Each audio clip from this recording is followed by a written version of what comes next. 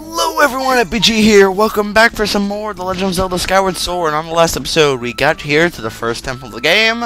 Let's head on in, just hit that crystal with the slingshot. And let's head on in.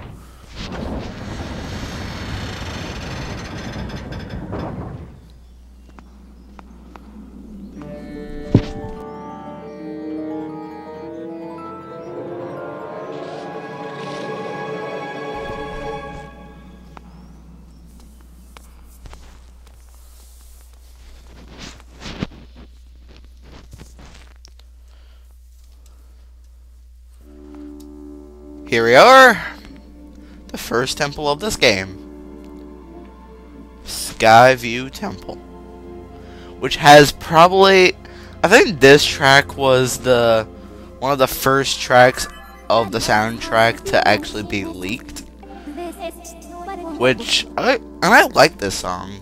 So we cannot douse here, which isn't that much of a difference because I never usually use it. So let's head on down here. Just cut the spider web with your sword. You can actually jump through it if you hold the Z button and press the controls. You press the control stick forward and then press A. And more bats, which aren't that annoying.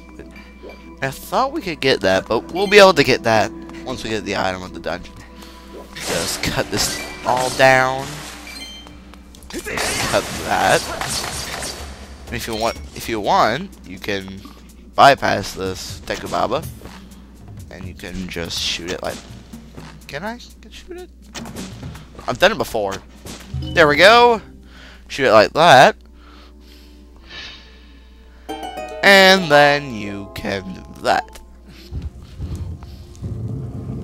And here is one of the most unique puzzles and one of the first puzzles to be shown off. This thing follows your sword, so we'll swing the rear remote, not swing it, waggle it, spin it in a circular motion. It will make the eye dizzy, therefore clearing this room. Very interesting puzzle, actually. I love the ambience. Go away. So, that was pretty much 2 Dekubabas. So, just slash this guy up. And then what you want to do is hit that. And these first 2 dungeons are very, very simplistic. But the third dungeon, however, isn't. I thought you were going to say really is, but I guarantee you thought I was going to say it, but nope, not going to. So, crawl under here, then use your slingshot to hit that, and that's one half of this puzzle complete. And I think it actually, yeah, it fills up the outer room and this room, and we can actually, kind of like before, and what the heck happened? I heard a spider die. Oh, and we can't really do anything about that yet. Is it possible? Oh, this! Ugh! These enemies. It's probably some of my least favorite enemies in the Zelda series, or this game at least. They're very, very annoying. Luckily, you don't really have to deal with them much. What you want to do to kill it, slash it, and then as it comes around, stab it in its little core. Would you consider it core? But it dies. And now we've done that, we have one half of this dungeon complete. Well, pretty much a quarter of the dungeon complete. So now, there was a tablet in there that said to open the 2 rooms left and right, there is a jewel above and below, and that was the below gem, which opens up the other door. So now we can just head back into the main room. I love how the music changes when you're underwater, which I kind of like that. I love that little effect. And here we have a new Bokoblin, or Bokoblin enemy, which I think are just called Green Bokoblin. Not the most inventive name in the world, but what I do is hit both of these, then jump off. Okay, be sure to be sort of precise with this, because this has killed me many a times, or has made me start this over a lot of times. So just do this, kind of swing forward and backward, kind of like you would do on a rope. More quadro bobbas, but stab it twice, and slash the web itself. Here, it should be over there, right? Yep. Just shoot this.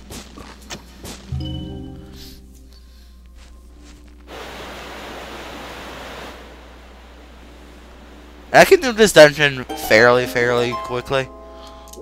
And did I kill that? Okay, I didn't kill the other one. I'm just gonna kill that. Right. Hi. What you wanna do when it's on the ground like this, just knock it over. Knock it over, and then fatal blow it like that. Oh my god.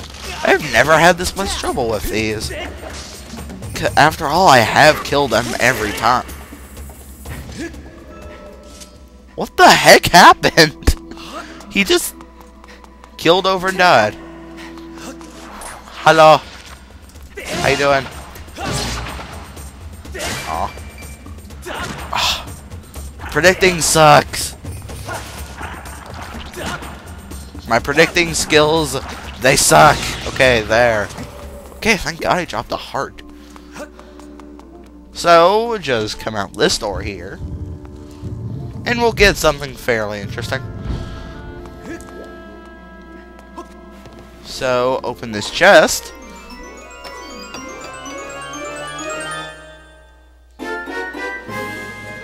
So, we now have the dungeon map, which there isn't much left of this dungeon, surprisingly. It also reveals treasure chest locations. And, as Fi just said, yes, I know. And in this game, the compass and the dungeon map from basically every other Zelda game have basically been combined into one in this game, which I like. Now that the water level's high, thought it was high. I think I can. Oh, I think I have the. Oh yeah. Never mind. I don't think you can just normally climb up. You have actually a jump. There we go. There we go. And oh, there are Skullwaltlas on here. God, I hate those. Up here we have another door. I don't remember this being here, but oh yeah, I think I know where this leads. Leads here. This room here.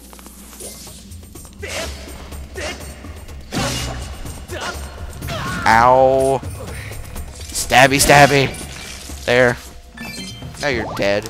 Thank you for that heart. So, once you...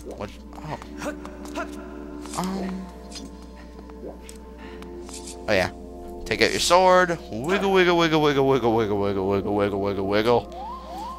And now they die.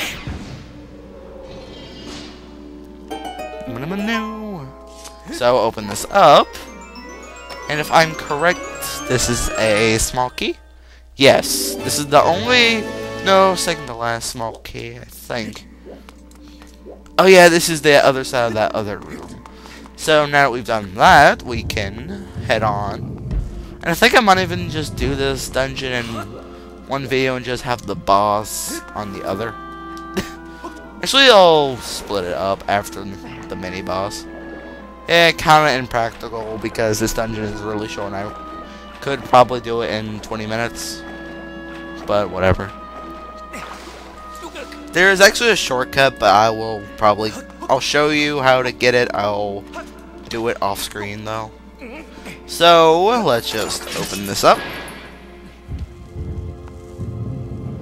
Here we are. Second half of Skyview Temple. Excuse me. Drink a lot of water before this recording. So what you want to do now is shoot that crystal up there. And it will open this. So let us head on in. Wonder what it could be. The door locked behind us.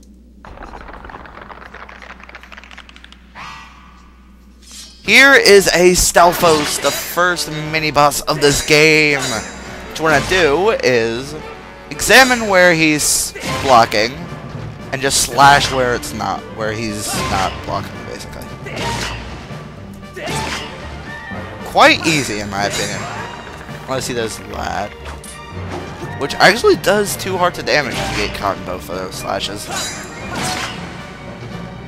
I think he's almost dead, too. And I love this mini-boss theme. Not as much as the one in Wind Waker, however. But, whatever.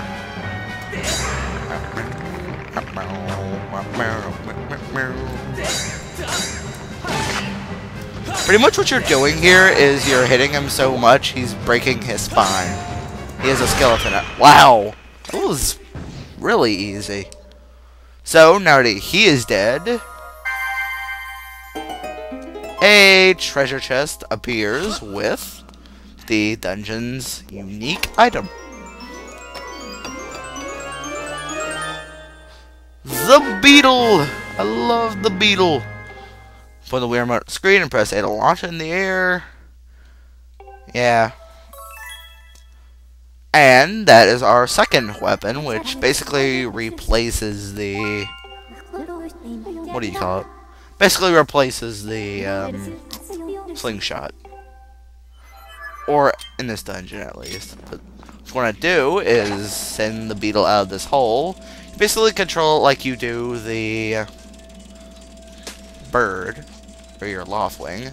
Then hit that crystal again. And then the door reopens. So, I'm going to end things off here. So, on the next episode of Let's Play The Legend of Zelda Skyward Sword, we will finish this dungeon. So, I will see you guys next time.